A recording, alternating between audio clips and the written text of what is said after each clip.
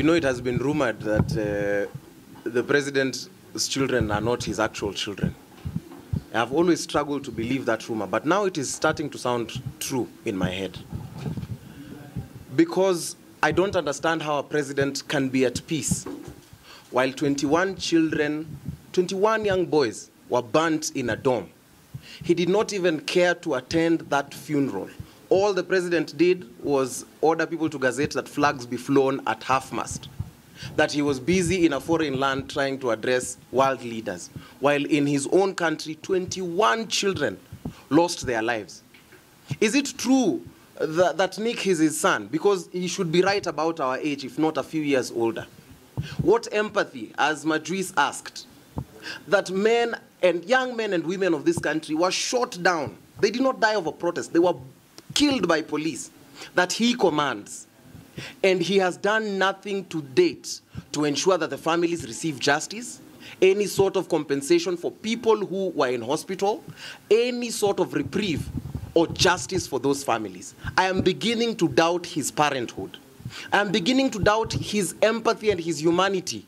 This whole hustler narrative that he has always driven, when he tries to impose something as devilish, as inconsiderate as SHIF, under that social health authority that he has forced everyone to register on.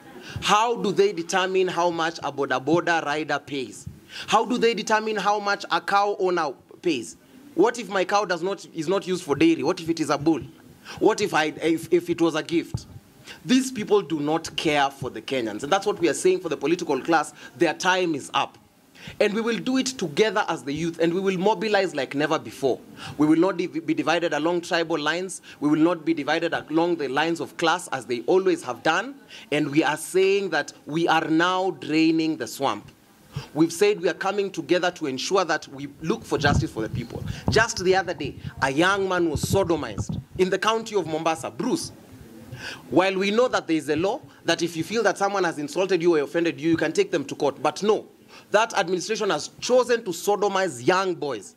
Now they've used guns, they've used the economy, they've used health, they've used lack of education, and now they're using penetration. And we've said that now as the young people, if in a week we do not get an answer, we will drive a very concerted effort towards the county government of Mombasa. And this is a very clear warning. One, we are to the IG of police, to the national government, but specifically to the county government of Mombasa.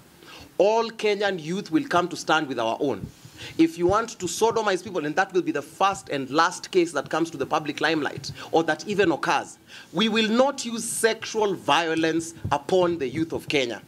Again, we want to make this very clear, that we are sick and tired of this government by thugs, for thugs, that does nothing to advance the agenda of the common mwananchi.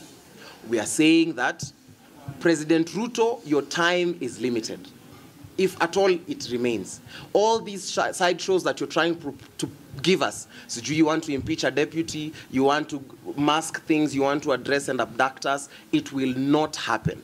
The abductions should be over. We are going to drive also a very concerted effort to end police brutality. And now if police want to deal with us the way thugs will deal with them, remember all sovereign power rests with the people of Kenya. If you want to deal with us as thugs, we'll deal with you the way we deal with thugs in our localities. We are calling for instant reforms, but we are also saying that in the long run, we are coming up with a united front to ensure that we will drain this swamp of every ill that bedevils it. Asante.